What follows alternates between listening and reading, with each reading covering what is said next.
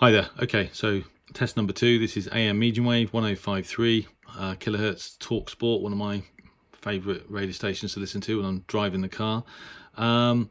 So again, on the left we have the Mega Active MA305 running on 12 volts, and on the right we have the Bonito Whip also running on 12 volts. Now these two E-field antennas, I know from previous experience, operate basically identically, and on this signal on medium wave we have the MA305 with a signal strength of minus 55 dBs, signal to noise of sort of 27 dBs, 26, 27, and then with the Bonnie Whip we've got signal strength of minus 57 dBs, signal to noise of sort of 25 and a half. So signal to noise on this signal pretty similar, 26 to 26 within 1 dB, I would say.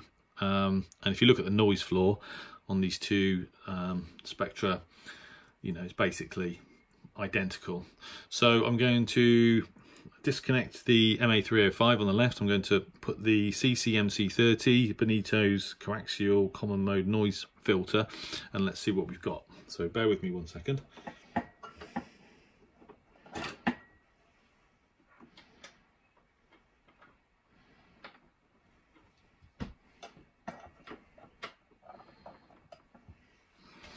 Okay, right, so here we go.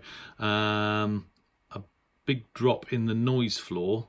We've got the noise floor is now around about minus 110 dBs, and it's still up at around about minus 100 on the Bonnie Whip.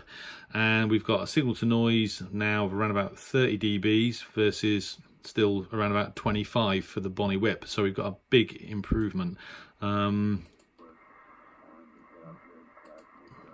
So that's the audio on the MA305 with the CCMC-30 in position, and then we've got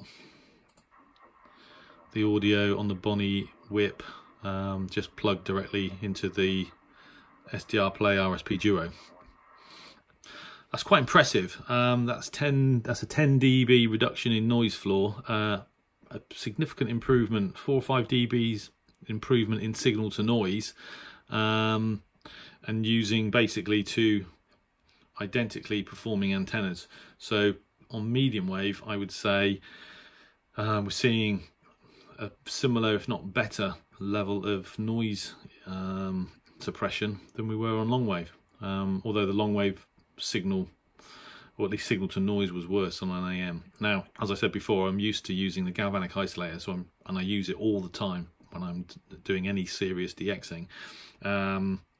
And yeah, yet again, it will be interesting to try the CCMC-30 with a galvanic isolator in series with it to see, because apparently that, like as I said before, that can give even better results.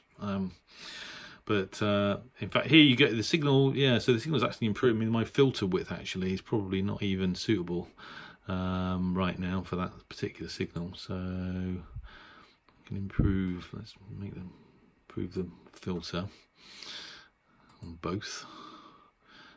Improve the width, and then so we've got.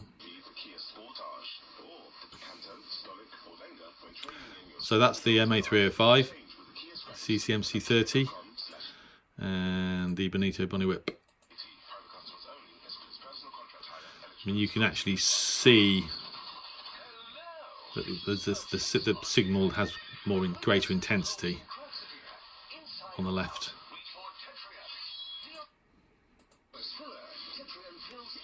So there you go.